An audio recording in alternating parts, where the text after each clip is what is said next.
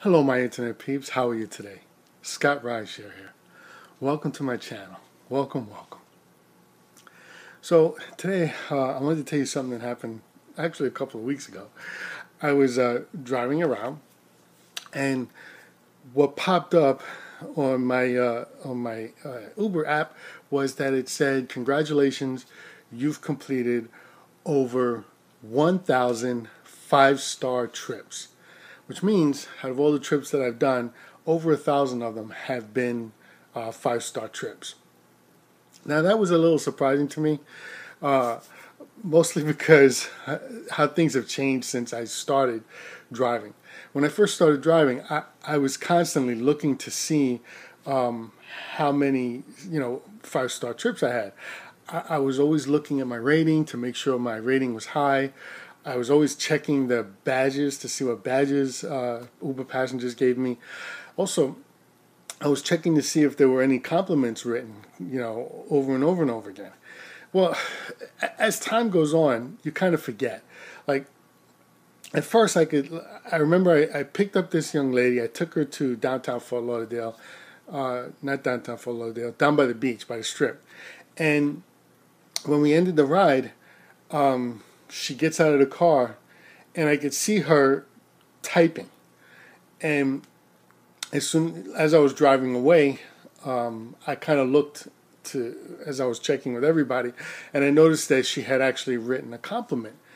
And I knew what it was because her compliment pertained to what we talked about on the drive over. So I knew it was her, and it was stuff like that I was checking on. Then at some point, it was so many passengers and I was so busy and things were going on that I kind of let that slide. I would check it after a while. I wouldn't check it every single time. And I noticed that my rating had remained high. It was pretty high. I remember the Rideshare professor.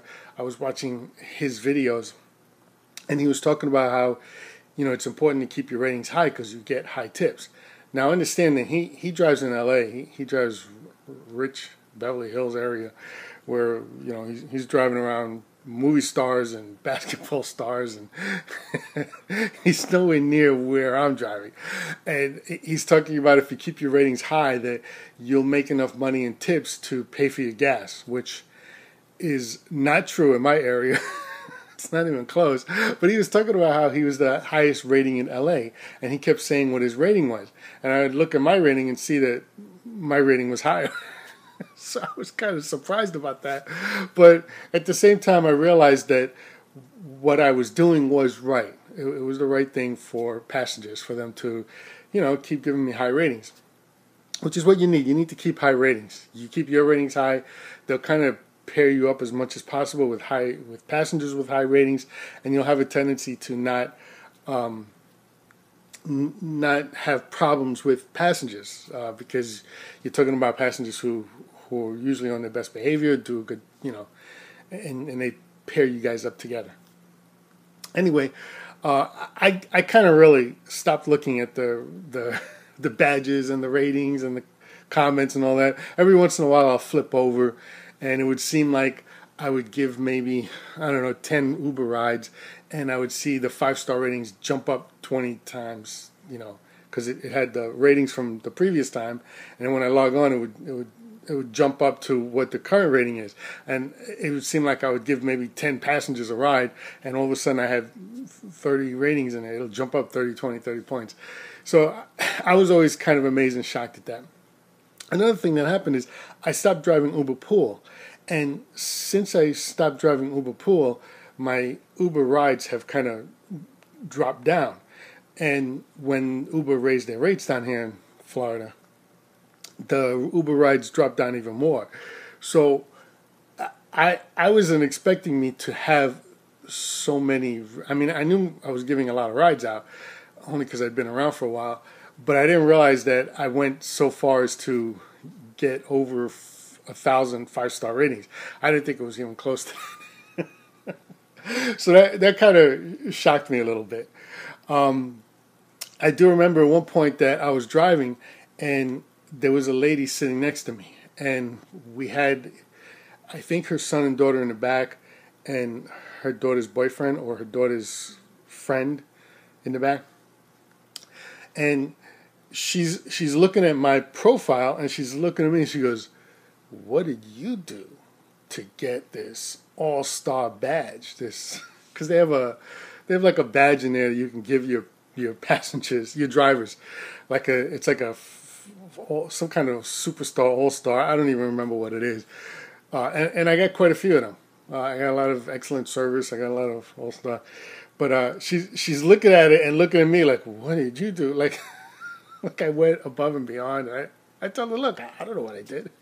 I don't even pay attention to that. Each passenger that gets in the car, I treat them as they're my only passenger ever, and I want them to have a nice, comfortable ride. So that's all it is. I try to feel them out to see if they want to talk. I try to feel them out if they don't want to talk. And I just go from there, I offer them to change water. I'm sorry, I offer to change the radio and the AC. And I even ask them if they have preferences on how to get where we're going.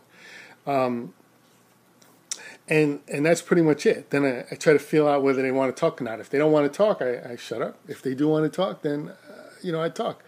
Sometimes I think I misinterpret it, because there was a time in Lyft where my weekly thing came out. My weekly, I forget what they call it, but it's like a weekly thing that tells you how you did. And I looked at it, and it said like poor conversation or something, which was no conversation. I don't know, something weird.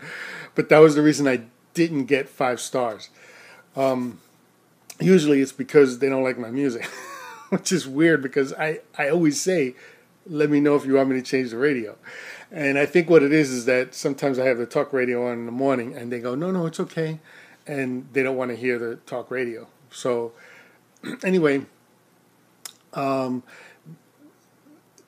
one with the conversation from the Lyft ride, I was kind of surprised, because I always try to read, my passengers. And if they want to talk, I talk. If they seem like they don't want to talk, then I don't talk. So my guess is they did want to talk, but I misread them, and I was just kind of quiet through the trip. It happens, you're not going to please all the people all the time. So that was one thing, right? But most of the times, that's all it is. I'm asking them how they are. I used to have water. I used to have snacks. And I literally used to offer them to charge the phone. And, when it came to the water and the snacks, people were like, "No, it's okay. No, it's okay." I mean, literally, one time, one person took the snacks. I was the one who ate the water. I'd be driving, and I'd be hungry, and I'd reach into the bag, because there was a bag. It was behind my chair, facing the passengers, and there was some ice in there. It was like a refreezable ice cube tray or something. Hard to explain, but I would put that in, and I would put the water and the snacks in there. And I was hungry. I was driving around all day. I'd reach in the back, and I'd grab some snacks. I'd grab some water, and I kind of stopped carrying water and snacks, because I was carrying them, the bag back and forth. I was freezing the ice, and no one was taking it. It was me who was taking it. So when I ran out of the water, or when I ran out of the snacks, I kind of stopped carrying it. It did not affect my ratings at all. I know a lot of times when Uber was doing like a lot of the training, they were saying carry the water, carry the snacks, but I don't. It hasn't affected my ratings at all. But anyway, that kind of surprised me with that. So it took me, at one point, my Uber driving dropped. I mean, it's not nearly what it used to be. My Lyft has gone way up, especially since Uber raised the rates. People are now more and more just picking Lyft over Uber. So I was really surprised when it hit that over 1,000 5-star rating. But I wanted to say that it's a pleasure driving. I get in a car, I drive people around, I meet a lot of interesting people, I have great conversation, and I make my own hours. Of course, we all wish we had more money. It doesn't matter how much you have, you wish you had more. Uh, but other than that, everything's good. It was kind of fun, the whole journey so far, and I hope to continue making it until I get where I need to go. Because if you looked at my previous videos, you know that I don't believe that rideshare is going to be around for that much longer. I mean, I don't think it's going to be gone in 5 years, but I think in the next 5 to 10 years, it won't be profitable or profitable enough for me to keep doing it. Maybe somebody else will keep doing it, but I won't at that point. So, in either case, I just wanted to let everyone know that I did.